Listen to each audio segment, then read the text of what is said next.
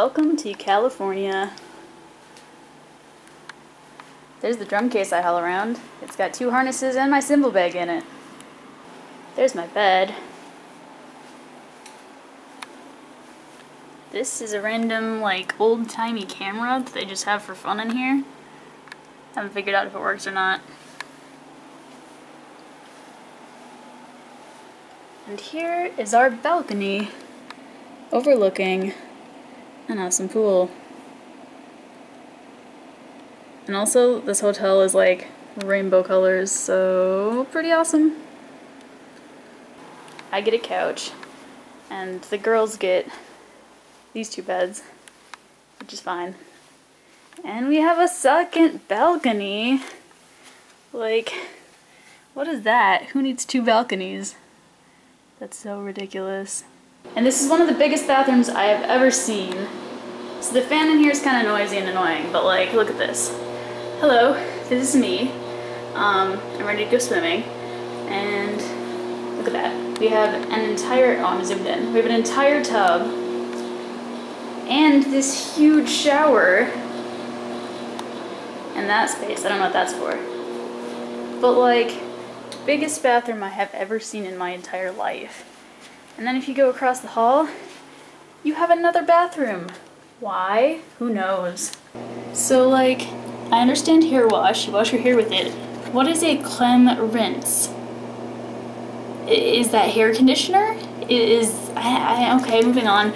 Body wash, okay, you wash your body with it, and then moisturizer, which I guess people use and is good for you, so that's great, but like, what are you? Also, I just realized, what flavor is that?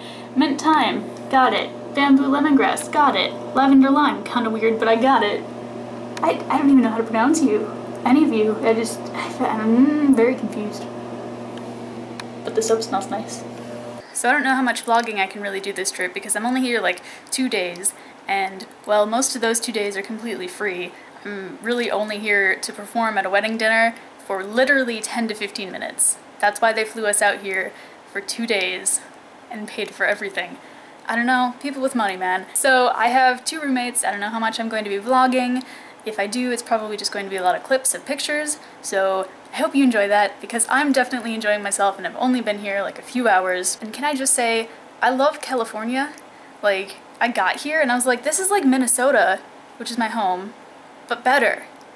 It's like a better home. This feels like home, but better. I like it.